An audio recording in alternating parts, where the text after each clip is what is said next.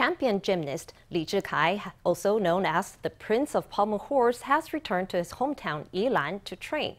Earlier this month, Lee showcased a new routine during the national qualifying competition for the 2022 World Artistic Gymnastics Championships. He scored 15.5 points, the highest so far in his career. Lee hopes the change of scenery will eventually help him achieve the goal of winning a gold medal at the 2024 Paris Olympics. Arms open wide and doing a handstand, champion gymnast Lee Chih-kai stretches his legs. Next, he secures both legs on the pommel horse and starts doing sit-ups. And this is just for warming up. Last year, Lee bagged a silver for pommel horse at the Tokyo Olympics. Now, thanks to arrangements by his coach, he's back in his hometown Yilan for training. I've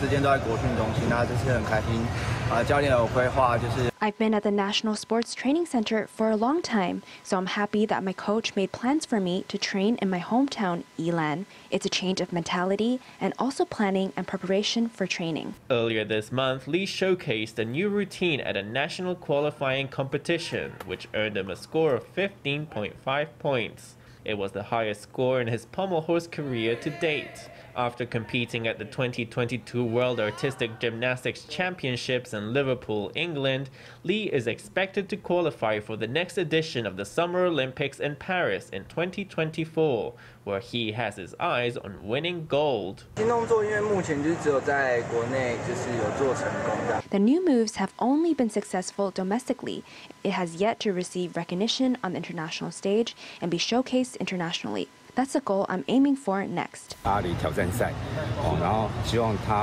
We hope he can showcase the moves at the Paris World Challenge Cup. That would get international recognition so that Lee is more likely to score gold at the Paris Olympics. For Lee, returning to his hometown to train is a chance to change his state of mind. The athlete says he hopes to achieve new heights in his career and maybe even bag home a gold medal at Paris 2024.